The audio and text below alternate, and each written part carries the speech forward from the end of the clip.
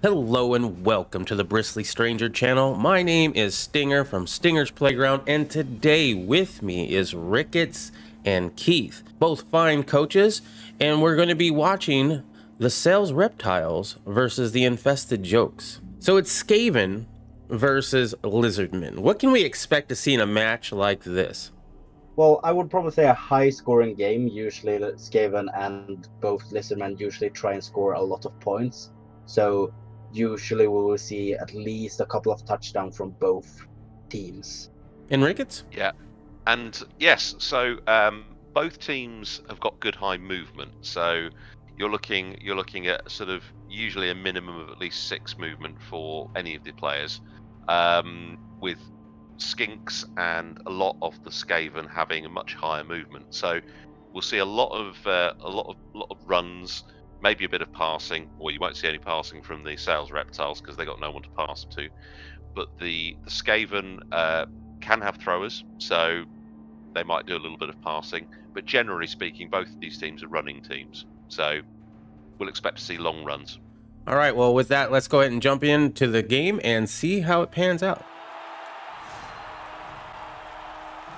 And here we are at Dinosaur Park. Or Dinosaur Park even. Oh. Yeah.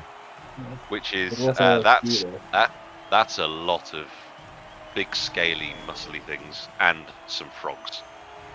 The flea infested team. Yeah. Infested joke. I mean, you can see the flies buzzing around these ones. Yeah, you know what I say about London? Like, in every 100 meter you're at least close to a rat. So this works in Blood Bowl too, I think. So it looks like the Sales Reptiles are kicking off to the Skaven, to the infested joke. So a little weird setup here, I would say. Usually because, well, looking at this easily, there's blitzable skinks. Usually you don't want them to be blitzable at all in the first set.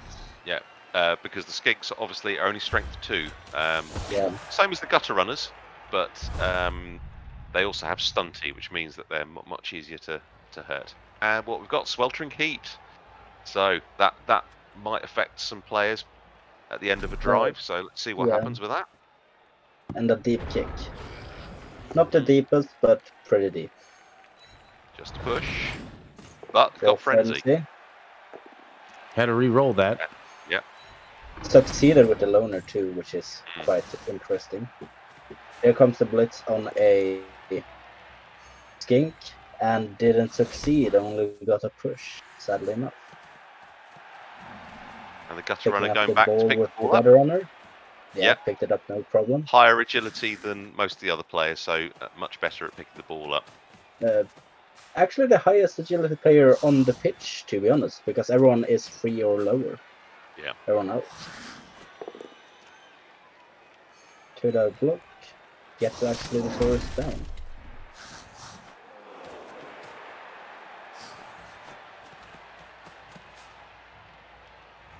And so there are two gutter runners there.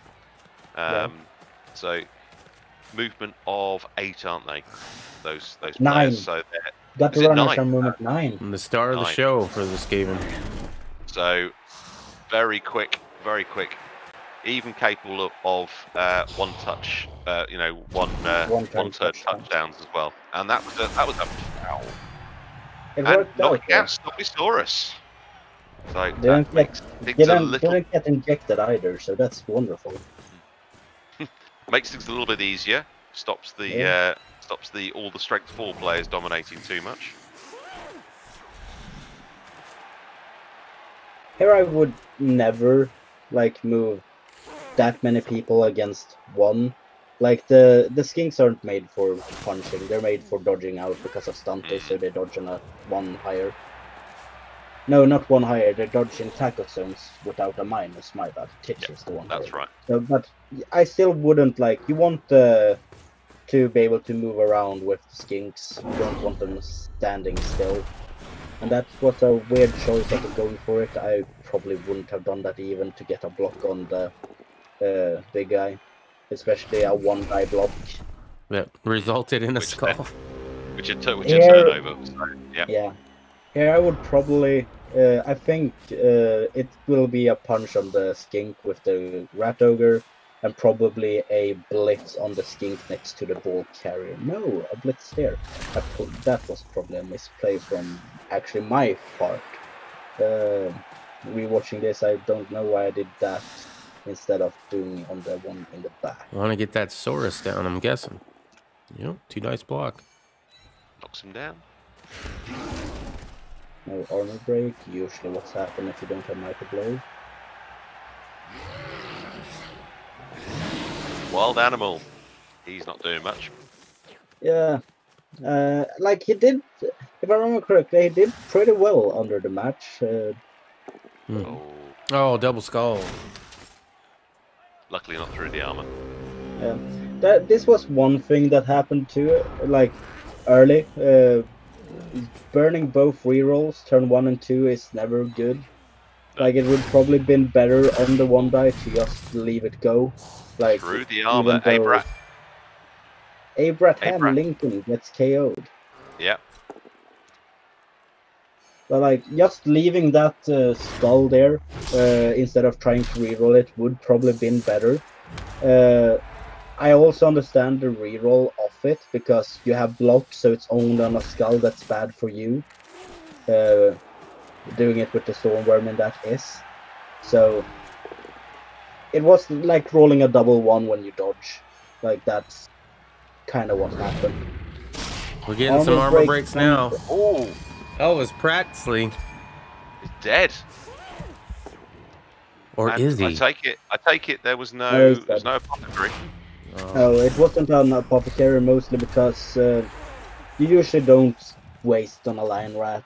Like No. as Skaven, you have higher priorities than a lion rat. If it's a badly hurt, you might use it just to get the player instantly back. But on a dead, it's quite a high chance of it actually being a bad thing still. So I probably would never use an Apo there, like I did that time too. Blitzing with the ball carrier here, getting an armor break, probably just a stun. No, Knock it's it a out. KO. No knockout. Always a little risky, but it worked out that time.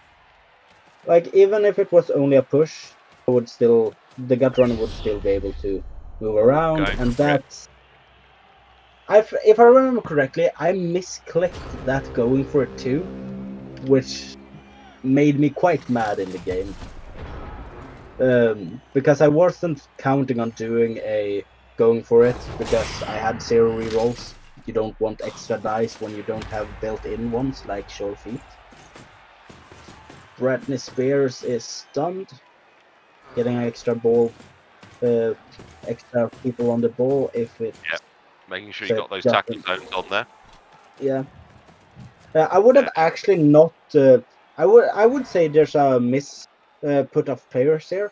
I would put Saurus a square further down because it makes it harder to dodge out, And another going for it fail. and it would have also been. It would have been easier for the skink to actually get the ball too if he had put the Saurus further down the field. Right now it doesn't look that good for the Skaven team. 3 people out, I think, and 1 people standing, I think. So And a lot of fouling going on. And that's Alfred Hitchcock is knocked out. Alfred Hitchcock is knocked out. That's Yeah. not good.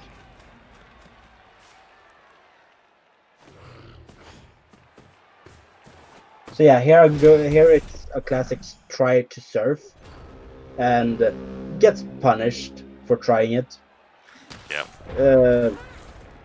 Quick turns, really quick turns. One misplay I did here too. I would probably have stood up some people before trying to maybe dodge out. I got too greedy with trying to get a surf. It would have been better to standing people up, trying to dodge them out. If I failed to dodge, so be it. Then, when everything like that is done, go for the surf. But by doing this, it kind of bit me. it really didn't work out. Especially now because that's a surf back. Yeah. Right. And you don't want your strong ones off the field. Like, they're great players. You want them on the field. Yeah, they're great. Yeah. Any player that's got move 7, a reasonable average strength and block, is and a great player. Yeah. Like, if they have block or dodge, like, still a player you want on the field. Here we will probably. There was a good moving Rat Ogre. Like, the Rat Ogre didn't do a wild animal on a 4+. That's great. Actually, a little bit of a misplay there too with the with moving the Lion-Man into the square of the Saurus. Also, a little bit of bad luck on the dodge, or not the dodge, the block there with a skull. Yep. One dice. So It'll get you. So far, I think we have seen maybe 5 skulls from the Skavens. Some have been re-rolled. So far, not the best rolls. And you can just see how quick these skinks are. Happily moving up the field. I don't even think they moved the full movement there. No. Basically just putting a cage around that one skink. 6. Yeah, they moved 6 instead of 8, but you usually try and stall. You want to have the Saurus player too. The Saurus, I think, moved full movement, but it's only movement 6 on the Saurus, so you don't want to move without going for it to just get a cage higher up. And that's the thing I said with it was kind of stupid of doing moving the Lion Rat into base combat with the Saurus. Just a stun. Which also quite sad, because it was quite close to actually being a KO. It was one of a KO with Mighty Blow. So yeah. Dodged successfully without a reroll so far. Just moving players up, trying to get better positioning to try and maybe blitz the ball here. What I did there was leaving the player back to get a better tackle zone so they can't just go forward to the gutter runners. They need to try and dodge through. Sad enough, I failed the dodge on the... And that's a touchdown. With that score, that puts Princess Baxter in the lead, 1-0. Oh, here comes the cheerleaders. Look away, everybody, look away. Welcome to the Bristly Strangers channel, where we have orcs as cheerleaders. That's just a horrible, horrible sight, isn't it? Orcs with nipple tassels. There we go. Just, that's you haven't turned on to the late night show on TV. This is still the Bristly Strangers channel. So now you just see like a setup that probably minimizes the risk of a blitz going through. Changing weather to night, which is pretty nice. It's a touchback. Who's going to get the ball? That's going to be handed back to the gutter runner. And gutter runner in the middle has the ball. Okay, Here so got a blitz from the Ratto. Yeah. I would actually say it's quite a misplay. You could have put a player up next to the skink and done a surf on the Saurus, which would probably been better and just quite mark the skink. Instead, there's no one down. Like, it's a free die into a free die. Like, most of the times it should work. This time it didn't. Here you see just a marking of a player to try. And just one thing to be aware of as well: the Sauruses only have an agility of 1, so they aren't going to be dodging out. No, unless they're very lucky. Just a push. Here's the thing: I wouldn't have followed. I wouldn't have followed with that skink. Because following with that skink is just saying, hey, I want to get blocked by your Lion Rat. It's Got just a lot of stun, armor though. breaks. Just a stun, yeah. Well, it's armor value 7 on the most of the Skavens, so usually they should be through. But the thing is, even the Sauruses have got a good movement, so that's Yeah, their that's movement helpful. 6. Oh, Red dice. that was a I red would have one. never done that block. That block is such a bad position. Because it makes just, hey, you can just get through here and punch, which works pretty decently. And because of the movement of Skaven is usually high, you can get through. And now because it's a down player, the Skaven only needs one going for it and a dodge, and they will be a touchdown. There you go, right at the And last another turn. touchdown. On the last turn of the half. David Rattam. And now you actually see regular human cheerleaders on the rat side. I don't know why, but both the Lizardmen players are still knocked out. yeah. And the Skaven, how many come Get back? back Both come both. back. Yeah. So the Skaven is in the lead of players somehow against armor value 9. And that's not even halftime yet. This is the final turn. Yeah. And Sales Reptiles get an extra team reroll, but that's only for one turn. And because of the setup, they can't get a one-turn touchdown. That's an injury. On Marat Marat McGandy is Magandi, injured. badly hurt. No Apo used. There's a push on Abrahat Lincoln, Another follow-up block, which was and also a it's push. still a push.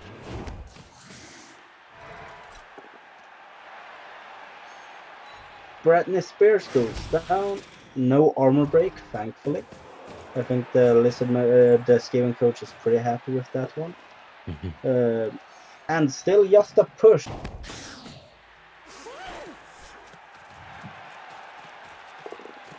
He's still standing. A skink will try a punch here.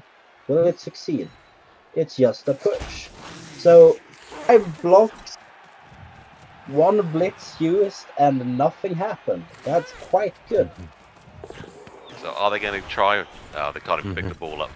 Gonna go for one of those vanity passes. And still can't pick it up. So, good thing is now, the Sales Reptile, Prince Infestor's team, will have another shot of getting the KOs back. Yep. And it's all to play for. Yeah. No, the only thing is now the Skaven is 2 people that's permanently gone, and they got one of the KOs back. So the Skaven is 1 down for this half. Or this drive. But importantly, one of the Sauruses is out. Here comes the kick. All right, well, we got another changing weather of nice. So the ball will scatter 1 extra square. And it scatters to the line of scrimmage and back. Quite a shallow kick, which can both work good for the Skaven team and Through the armor, and that's the knockout. Brad Pitt is KO'd. Looks like Becky is moving up some skinks. Maybe to protect the ball. Here comes another one. So here, I think, in my opinion, that Sales Reptile is too focused on one side. Right now, moving 2 extra skinks to the side where the ball is. I would probably send just one of them over there, because especially now moving an extra Saurus there too, they're kind of overcommitting, especially moving that player back. You always want, if the other opponent is overcommitting to blocking your side, you want to be able to easily switch to the other side. Oh, right now, yeah, that's a fail. That's Double fail. Another fumble. Yeah, skinks are having a hard time picking up the ball. Yeah, but it's in a good position. Like, the rat team can't get to it this turn. That's decent. It's an injury. Luther is an injury, yeah, that's an injury there. I Socrates. No long-term effect though. Sad enough. Moving the player back, I probably shouldn't have moved to that spot. I was too hopeful of the wild animal actually succeeding. Should have probably just moved one back and then done going for it. What the Skaven is doing now is not trying to overcommit, putting some threats that will come from behind if you fail to get the ball again. There was a dangerous choice of trying to pick up the ball. The dodges wasn't with the Skaven player. But let's see if the Skinks can actually pick the ball up. But they're going for a block first. Through the armour, and that's an injury. Ooh, injury on a... Oh, and that's a niggling injury as well. Had to use the apothecary, and it's missed next game instead, though. You don't want either on a Stormvermin. It's almost your bread and butter. Like the Gutter Runners are good. They're a one scoring threat. But the Stormvermin are, on average, the more valuable player on the pitch because he has block, he has good movement, good agility, and usually works pretty darn well. In other news, the skink finally picked up the ball. Yeah, somehow. Here comes a Saurus. As they say, they must have glue on their fingers. And another Saurus moving forward. Here also a little weird setup here. Putting the Sauruses where they're being put. Definitely overloading that area to try to make it very difficult to get that ball out of that hand. Yeah. But right now, like, you can surf or like chain push in by the setup that I've been doing here. Rat Ogre can double push to move the skink, like being next to the skink.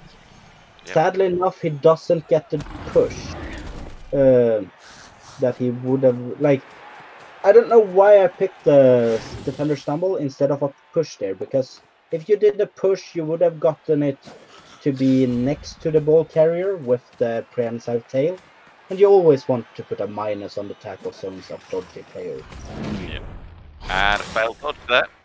Will probably be it's only a 1 in 6 chance of them actually making it, and he fails it again. So he had to roll a 6. Oh, that had to be a misclick.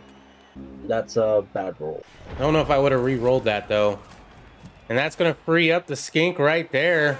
Becky's going to run it in for a touchdown. We have a touchdown. The skink has scored yet again. That's a touchdown. Yeah. A quite quick touchdown though, but the Skavens are down another player now. So if they get their Saurus back, the Skaven are down 3 players, and there comes the beautiful Orc team again. All mesmerised by that. We're all mesmerised by that. So, dead and injured 1. The Saurus is still knocked out. 3 on the dead and injured. And still 1 knocked out. 1 knocked out. So the Skaven team is 2 down, and it's, I think, 6 turns left. Here comes the kickoff. And we got changing weather. Again, it's going to be nice. Oh yeah, it was this one too. Again, failed block by the Rat Ogre, succeeding with the lone reroll. Quite risky to do because it's on a 4+, but it worked out. Can you get a skink away here? It gets blocked. It's only a KO though. Sadly enough, only a KO. And then moving to go back that one. Yeah, that's a good choice of doing. Probably here we'll just see maybe a handover or a pass. It's a pass that fails. The ball lands in a good square though, but quite sad to see a ball failing that early with a 1. It's the curse of rolling a 2+. Yeah. Just and that's through the armour, and Bratney Spears is knocked out. It's been a lot of armor breaks, but it is when it's low armor value teams. Like the highest valued player with armor on a Skaven team is Blitz. Going for it. That's Get enough. the target down. Unlucky Not an armor there with the break. Yeah, unlucky with the armor break. I was just about to say that. Or lucky for the Skaven team. They need every player they can get at this time. Or failing to go for it roll. Can they fail twice? No, they succeed. Moving And they got And failing to pick the ball up. And having a bit of a It bobble lands- around there. It lands in a good square for the Skaven team, though. The Skaven needs a blitz. Where from is quite hard to see right now. They might just dodge out, and they do actually do that. Pick it up on a 3+ and runs away. So now they want to try and go as far down as possible to try and minimize the risk of a skink following them, because higher movement on a gutter runner. And the rat ogre watched it. Down, yeah. At least the Taurus is down. Yeah, but this makes, if I can see correctly, if it gets that player down, going for it to 2 for the other Saurus, and he will blitz the gutter runner. Here is the blitz. Oh, but a fail going for it. Fail the going for it roll. And every team is out of rerolls and just a push. Push to the sidelines. Stunty move. Going to make it a bit more difficult for the gutter runner to dodge out. It isn't that hard to... You wouldn't dodge out. If you put the players in the right positions and the dice are with you, you can chain push him out of there, so you only need 1 dodge. I would never move that skink to that position, because that just makes it so you can... It was a good spot to put the other Saurus, though. I need to give a compliment to that one. Yeah, definitely help block your rat ogre from doing any surfing. And we have a gutter runner coming in to give it a little bit of an assist, looks like. Yep. And yeah, here comes a surf. And a push, that'll do it. Which will give you a surf. I don't know why it was a follow-up there, though. The follow-up would actually be worse, because you would have been Failed the failing dodge. the 3+, though. Not the 4+, the 3+ with the reroll. That's quite bad. If we succeeded there, it would probably be a tied game.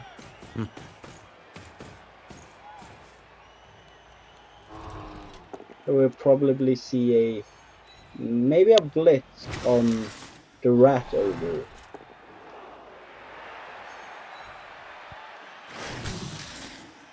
Knocking him down, not through the armor though. And Skink is picking the ball up. Picks up. And managed it. Wow.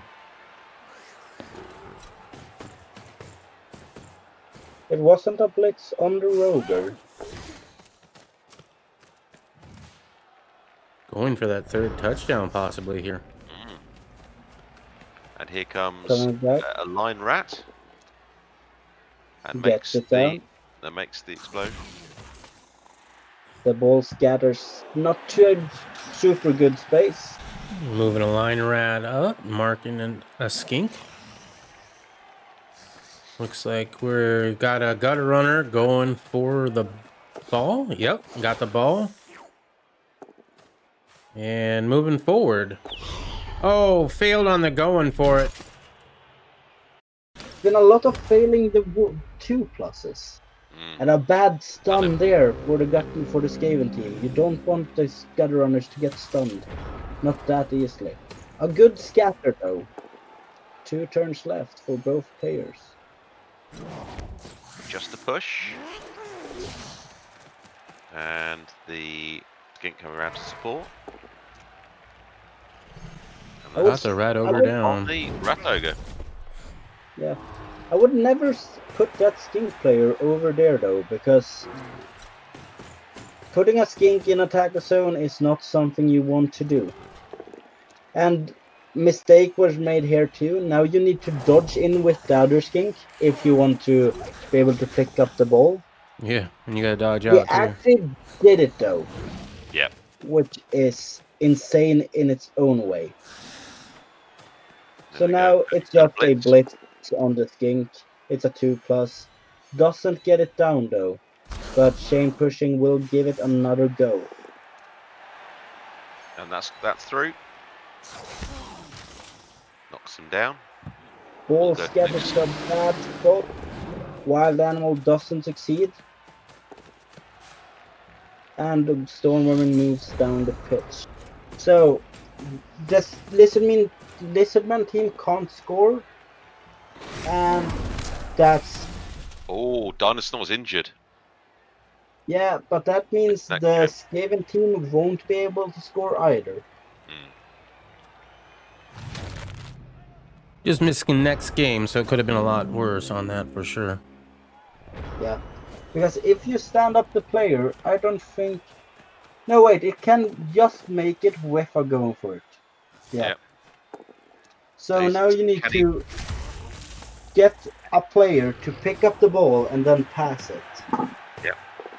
The blitz here, I understand it. It's to not be able, like, to get you a square free of movement and not be able to being needed to dodge. Can he succeed with the passing though? Oh, no, he can't. And that's going to be the end of the game. Congratulations, Becky Princess Baxter, for beating Kaith the Exiled in a 2-1 brawl. Let's go ahead and look at some of the stats. Here we can clearly see like the armor breaks was in favor of Skink, the Lizardmen, doing 14 armor breaks instead of Skaven's measly 7. And you can see that the Sales Reptiles had a lot of the ball possession, well, a bit more than the Skaven.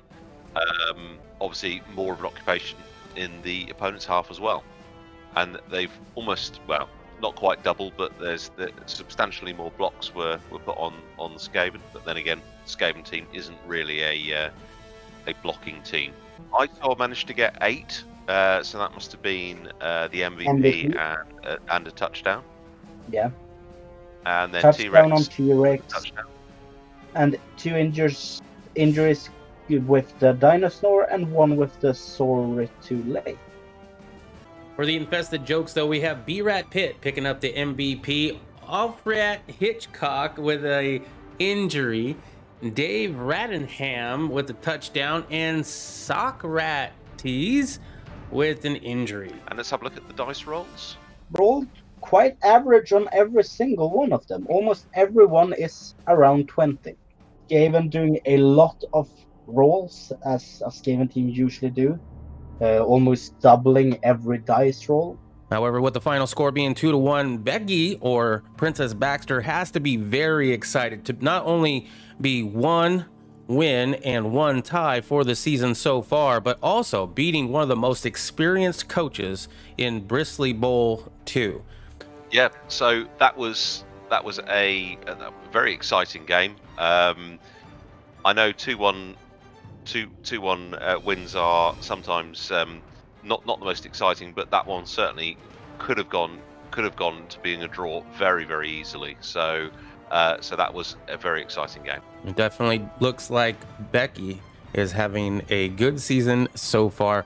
I'm excited to see how it will continue to go for her. Man, the Lizardmen are something else. They're hard to grab a hold of, and they're very, very easy to dodge in and out of things. But thank you very much for joining me, Stinger, from Stinger's Playground, Kaith from Kaith of Exiled, and Ricketts. Thank you very much for everybody being here.